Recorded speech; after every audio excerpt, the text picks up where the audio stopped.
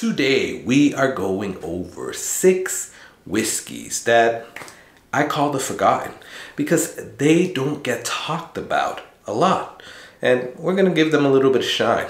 I'm excited. Let's get into it. Let's go.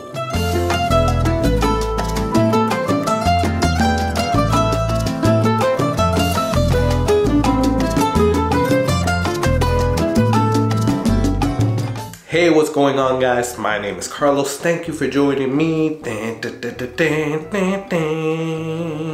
here on the Whiskey Corner.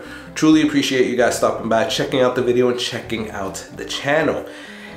You are all amazing. Thank you so much for all the support. We are getting closer and closer to that 2,500 subscriber goal. And I only have you guys to thank because, you know, you keep subscribing and I truly appreciate that. You know how we do, we're gonna party. So if you're not yet subscribed, hook it up. Please subscribe because that will really help me out, and you know, you'll become part of the team and join us for the celebration. So hook it up, that will really help out. Well, what are we doing today? We are going over 6 whiskeys that I deem the forgotten, right? These are those whiskeys that normally don't get on lists. People don't talk about too much in videos. If you see a review from them, it's probably from when a new batch or when they first came out. But other than that, they don't get talked about a lot. And I want to give them a little bit of shine because these are all great whiskeys, and probably some that you should consider if you're out there looking for something new that maybe is not the normal, like Buffalo Trace, Wild Turkey, yada yada yada, right? They're good ones, but again, they don't get talked about a lot. So wanted to give them some shine. We're gonna get started. There's only 6, so I'm trying to do this video fairly quickly. But first, you guys know I got into a inaugural cheers. So I've been drinking a little bit, so yeah, it's a little low, but this is one of them here, so let's go. Cheers.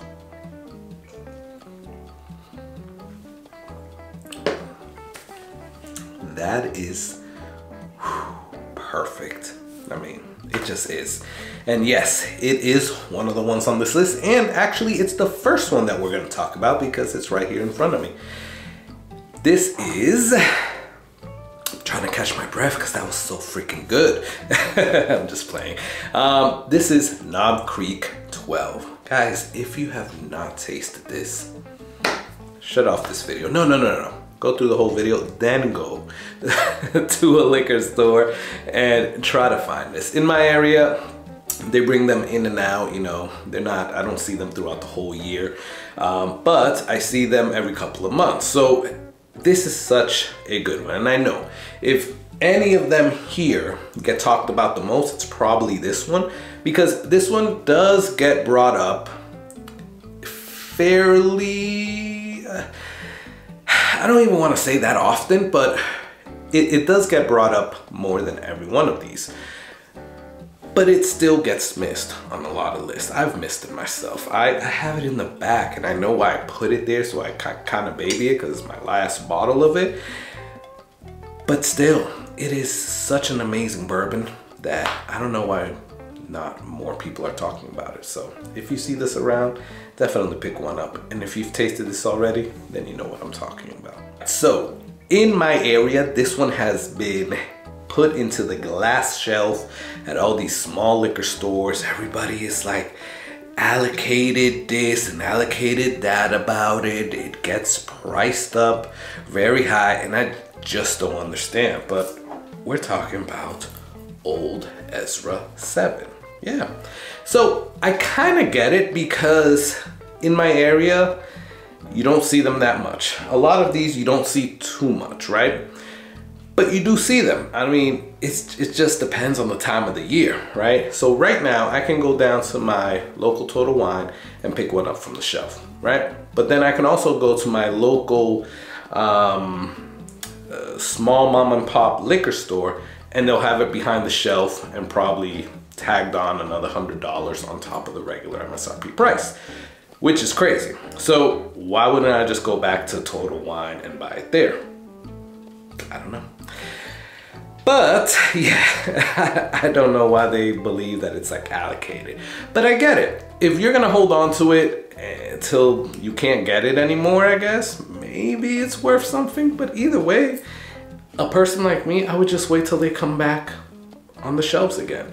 But enough about that. This is freaking good. This is 117 proof, aged 7 years, and it is so good. If you haven't had Ezra Brooks, they're really good. I love their total wine picks that I get here. But this old Ezra 7 is fantastic, so go and pick one up. There's a lot of Boo-Ryes, right? But this one actually has it in the name, right? And we are talking about High West Distillery's Boo-Rye, right? With the cool little, I don't even know what that is. Is that like a jackrabbit with like deer antlers on it? I don't know, but it looks like a cool animal that I would like to meet and probably run away from, because I don't know if he'll charge you with those antlers. But this is so good, guys. Boo-Rye is obviously bourbon and rye mixed together. Sometimes in the case of this one, it's a few different straight whiskey. So, I mean, what is a straight whiskey? It's American whiskey, rye, single malts, bourbons, right? So they mix them all together. But this thing is really good, especially if you like Boo-Rye. Is it as good as Lost Monarch from Redwood Empire? I don't know, I'll have to make a video of it. But as it stands right here, it is amazing. So I would definitely pick one up if you see one in your area. But yeah, I mean, in my area, they only come in like once a year, and you're lucky if you get one, right? I was able to be lucky to get that one, but I have seen them every now and then, like for the last year or two. So I have had other chances to get one, but they're just hard to get, right? So right place, right time, I guess it is. The next one that we're gonna talk about is not sold in my area. I actually had to get it in Texas, or you can try to buy it online, I guess, but you'll be paying a pretty penny. And we're talking about Peerless Double Oaked. This kind of threw me off when I first tasted it, because if you look at it, it is dark, guys. It is a double oaked. You guys know I love my double oaked and my toasted bourbons, but it really threw me off when I poured it in the Glencairn, because it's so dark, but it is so freaking good. I mean, I just can't say enough things about it. It's 109.1 proof. If you have not tasted it, I would say go out and try to get one. I had to go to another state to get one, but once I saw it there, I knew I had to bring it back, because these are really good. One that probably nobody, or not a lot of people, have heard about is this next one, which is Tumbling Dice.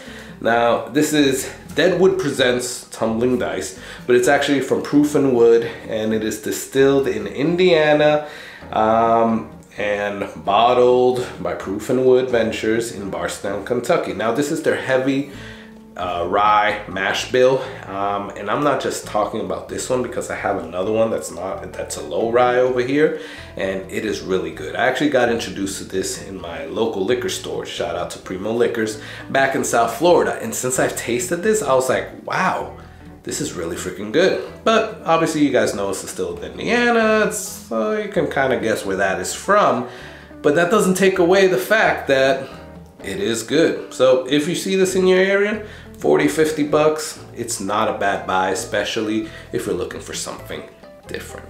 Lastly, the big boy, because this one's gonna cost you a little bit. I've seen it in my area anywhere from $100, well, no, maybe $105 to maybe $200, depending on where you go, right? But usually I see it around that $115 to $130 range. And it is one that I think gets missed out a lot on when it gets compared to other ones of this, I guess, same company, of other offerings for this company. And we are talking about Joseph Magnus Murray Hill Club. This is good, guys. This is really freaking good. I gotta tell you guys that when I found this and I tasted it, the Joseph Magnus by itself is really good. So shout out to Nancy Fraley, because she's the one that's involved with these. So Joseph Magnus is really good. But obviously you hear about the Joseph Magnus one, and then obviously you hear about the cigar blend. And I can tell you that as I was chasing cigar blend, I found one of these, because these recently, I want to say in the last year and a half, got released in my area where I can find them a lot. Like right now I can go out and find one at most stores, right? I can find one at my ABC Liquors, and I can find one at Total Wine, which are the big box stores, right? And again, at pretty good prices. So this is a blend of bourbon whiskey blend is what it says. And it's paying homage to its Prohibition era. Let me see how much it is in terms of proof. Damn, it doesn't tell me the proof, does it? Oh, maybe here. Oh, it's only 103 proof, right? But it is good, guys. I would suggest, this is my suggestion, that if you cannot find a cigar blend, right, but you still want to kind of know what Joseph Magnus is about, you can always get the regular offering, the Joseph Magnus. But if you don't want all that like Armagnac, Cognac thing, and you just want to pick up a good bourbon whiskey blend, this is really good. And yeah, you need to taste it and probably buy one, especially if you can't get a cigar blend. Well guys, that is the list. Hope I brought a little bit of shine to these 6. We're gonna do this again, but there's some other ones that I want to talk about as well. But for now, these are the 6 that I wanted to talk about. Let me know, comment below. Are there any that you would give some shine to that you don't think gets talked about a lot either? Are there ones that I missed that you would have put instead of some of these first? Let me know. Comment below. Love talking back and forth with you guys. Please do me the favor, like or dislike this video. Either way, it helps out. Please subscribe, because that would really help out, and I would truly appreciate it. I'm gonna pour myself a little bit more of this Knob Creek 12, and I want you to enjoy that whiskey. Cheers.